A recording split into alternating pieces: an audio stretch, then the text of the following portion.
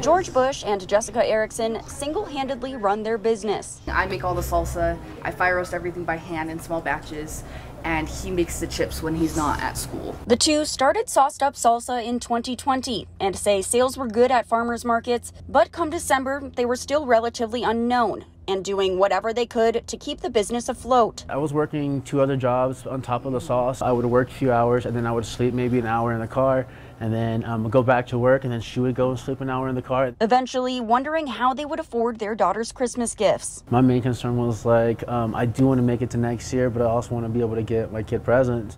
Jessica and George say they were unsure if and how they would make it to the next summer season, but then came a phone call from another local business nearby. This lady, she called George and she said, "Hey, I found you guys at a farmer's market and I actually bought one of each of your salsas, and now I want to buy some for my company." Someone from K-Bell Plumbing and Heating ordered their product for the company's holiday party. So we were thinking, like 10, 15 salsas maybe.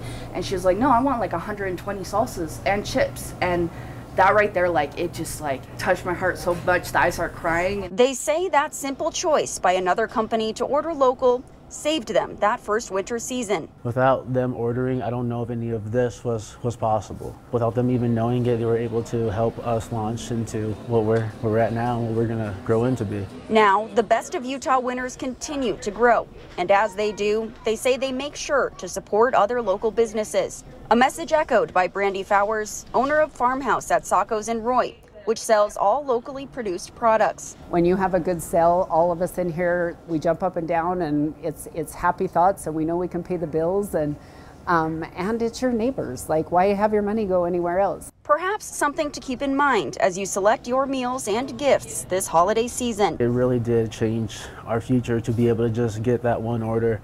And so sometimes people don't think what they're doing is making a big impact, but on the side it really does. In Weber County, Lucy Nelson, Fox 13 News, Utah.